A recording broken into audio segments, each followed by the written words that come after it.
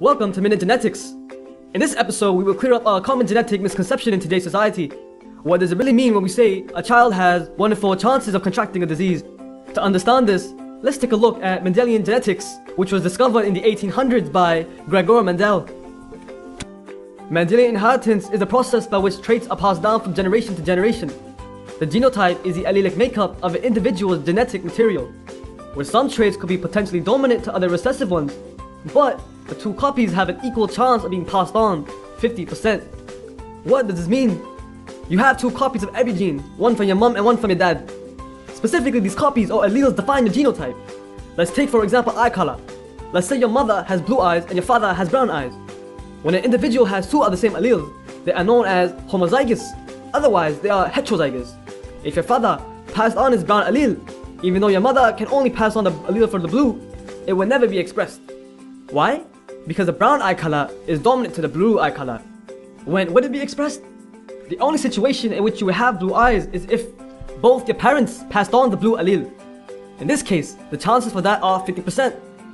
The method shown to display these patterns of inheritance is called a Punnett square. Now, let's take what we learned and apply it in the context of sickle cell anemia.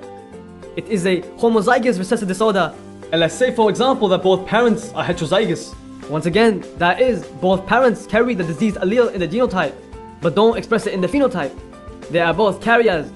The Punnett square will look something like this. Any genotype with normal dominant allele, big S, will present a normal phenotype, even if it is a carrier of the mutant allele. Remember, sickle cell anemia is an autosomal recessive disorder.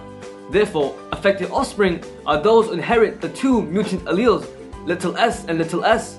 As a result, this couple, heterozygous for the disease trait, have a 1 in 4 risk of having a child that is sickle cell anemic.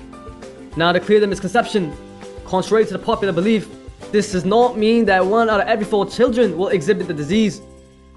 The statistic is a probability and is independent for every event. What do we mean by probability? Really, there is a 1 in 4 chance or 25% chance that any one of the children will express the disease. That means, if one child expresses the symptoms of the disease, the next child still has a 1 in 4 or 25% chance of expressing the disease. Every child has an individual, independent probability of expressing the disease. In other words, the probability of the disease is the same for all children this couple has, because each parent has a 50% chance of passing on the affected allele.